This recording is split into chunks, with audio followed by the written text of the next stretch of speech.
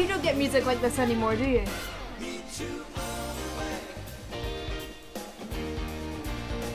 Woo! You're probably shocked and horrified that I have never heard this song before. I've of course heard Africa, it's very famous, but I do know that this song has a very important and funky groove.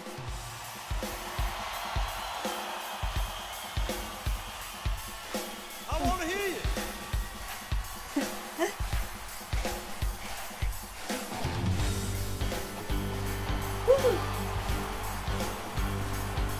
Here it is!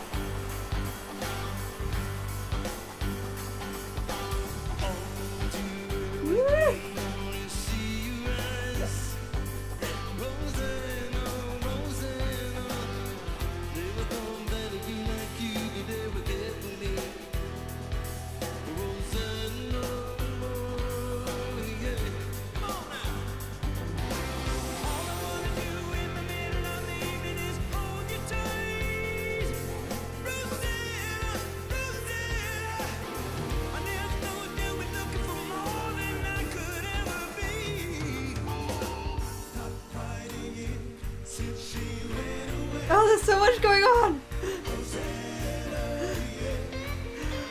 I'm gonna stop it here because I want to go talk about that groove that's there at the start. This is known as the Rosanna Shuffle. And what is a shuffle? It's a groove that is based around triplets. This is a shuffle that's combined with a backbeat. It was designed, I suppose, by Jeff Porcaro, who was the drummer of Toto.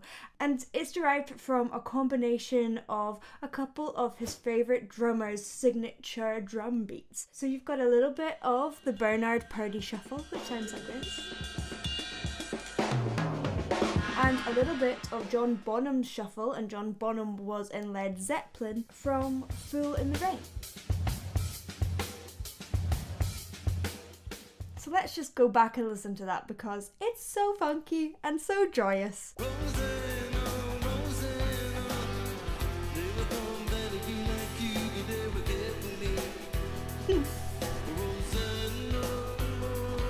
Okay, vocal coach, the drums.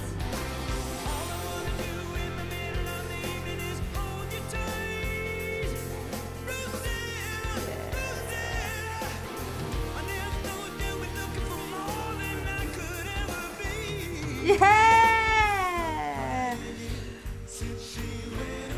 Okay, so this was originally Steve Lukather and Bobby Kimball, who was originally in the band, but once he left, they took on Joseph Williams. Joseph Williams. Now, isn't that surname a usual surname? Who could he be the son of? John Williams, of course. So he is musical royalty. He has sung on many, many movies and just has a fantastic voice and is here singing with Toto. I love these harmonies, so tight.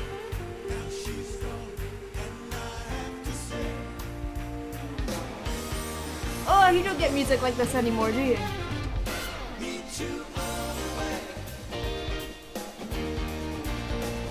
Woo!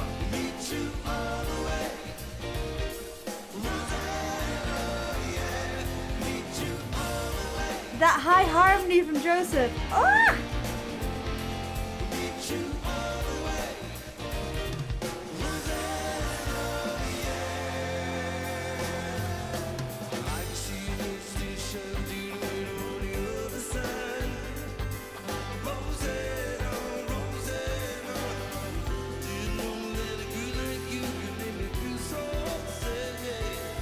Steve Lukather has a really interesting tone, and he does something which I would normally guard against. In fact, quite a lot of singers do this. He uses a lot of nasality, and that means it really cuts through. So it's through his nose, and yet he has a little bit of a lower larynx, so it both is warm and cuts through at the same time. And when you hear him with Joseph in a second, you're going to hear that Joseph also has that cutting tone, but actually it's more twang.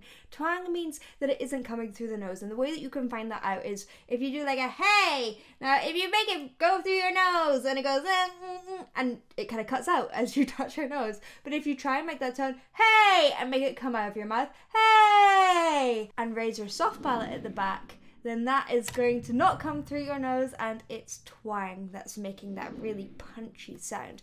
And it's the twang that's allowing him to get up to that high note. Nasality can, for a lot of people, causes problems when they're trying to get up to that high note, often causes people to push or to lose a little bit of that resonance. For some people it really works, so play around with that and see what version works for you. Do you want twang or do you want nasality for your high notes? Or do you want neither? Woo!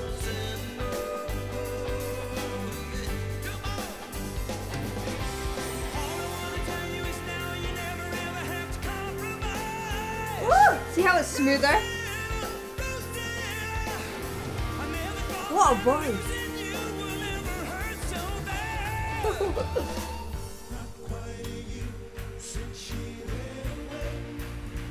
This is such a good track.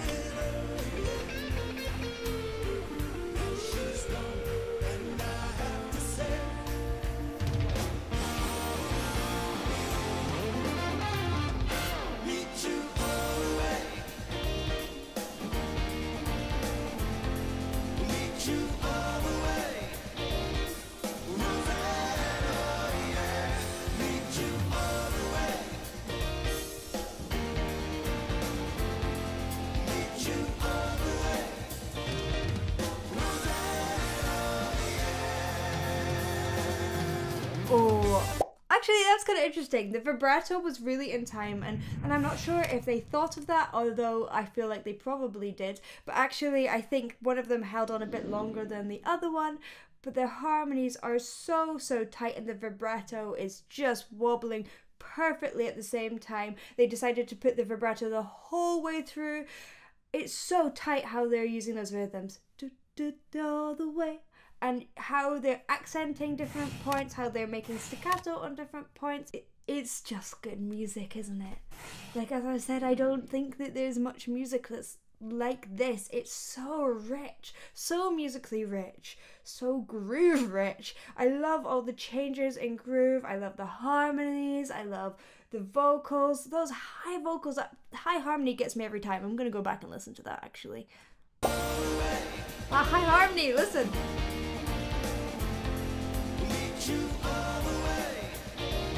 Ah! It showed him not singing it. Maybe it's not him.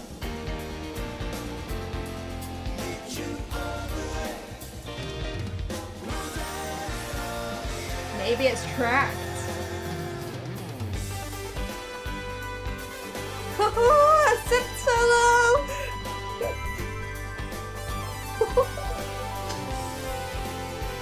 Oh my god, so much joy.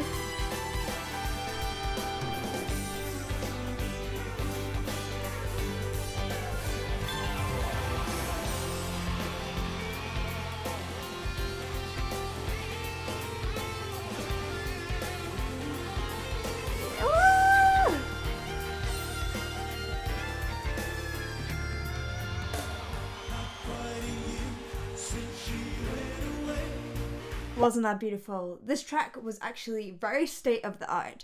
I'm not sure what they're using in this performance because of course technology has moved on and they might be using some of the sounds and put them onto a newer form of keyboard, but it originally used a microcomposer which was produced in 1977 and was considered revolutionary at the time. It cost almost $5,000 and due to the high price there was only 200 units sold worldwide, and one of them was on the original recording of this song. There was also a Mini Moog, and Moog synthesizers were a real big thing, but this was one of the more affordable ones. It was the first synthesizer sold in retail stores, and that was also on this track.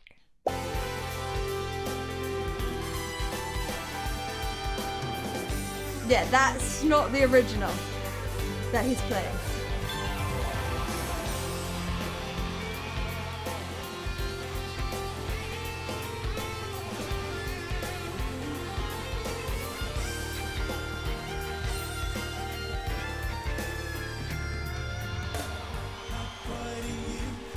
Love this transition into this really even beat after the groove.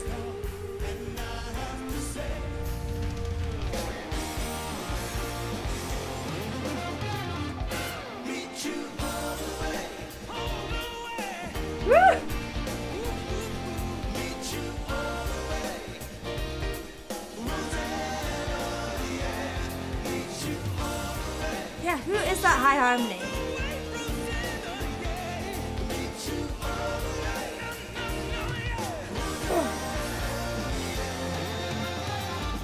So there's a little growl there on the no, no, no, no, yeah, and he's using a little bit of his false chords. These are a protective mechanism, a little bit of tissue that comes across your vocal cords. It comes across when you're coughing and stops high pressure damaging your vocal cords. But also with a bit of training, we have the ability to move them across, and they get in the way of the airflow and vibrate in an uneven way. And you hear he's getting this kind of Louis Armstrong style growl here. A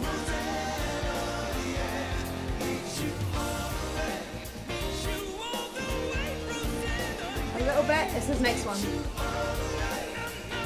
Na, na, na, na. That sound. Oh. I love that brass stab as well.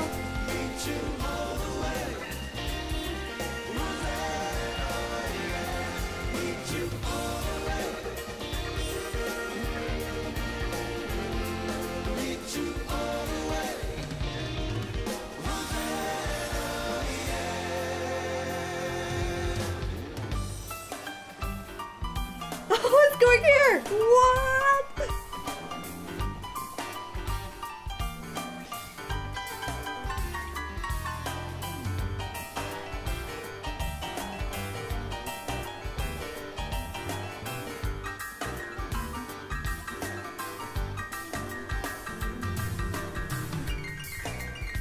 I've got goose pimples everywhere.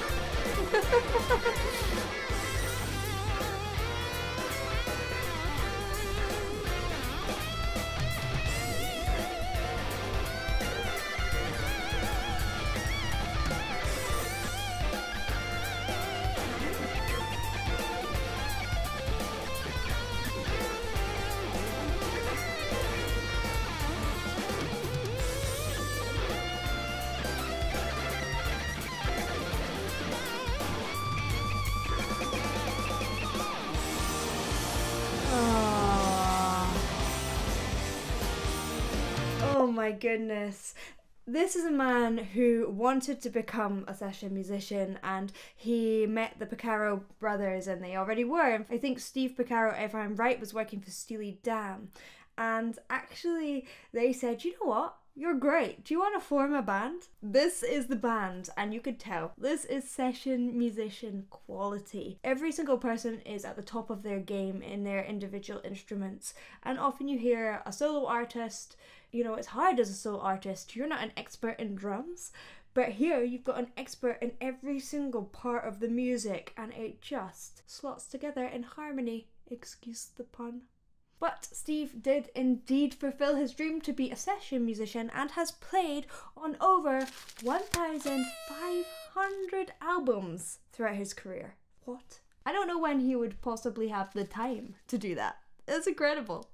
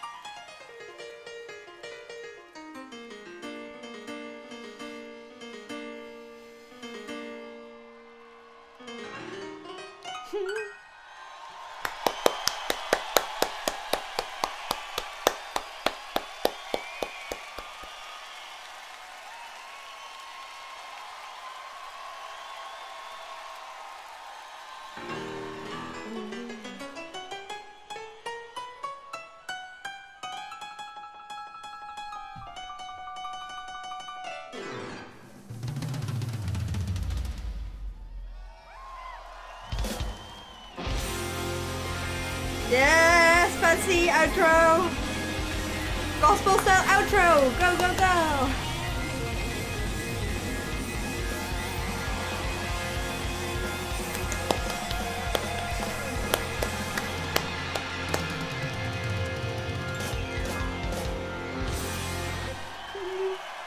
Woo!